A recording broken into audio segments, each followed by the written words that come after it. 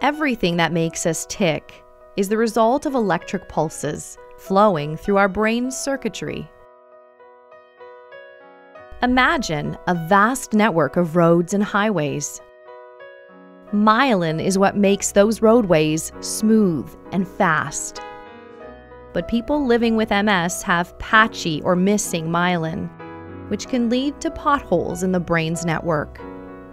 This may cause symptoms that are invisible, like fatigue.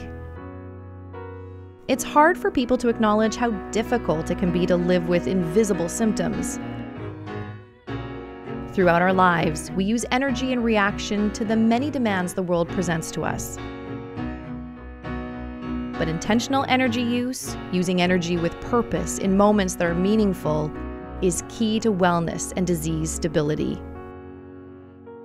Contact an occupational therapist for support with your unique experience with MS. For more information on living with MS, visit msteamworks.com or someonelikeme.ca.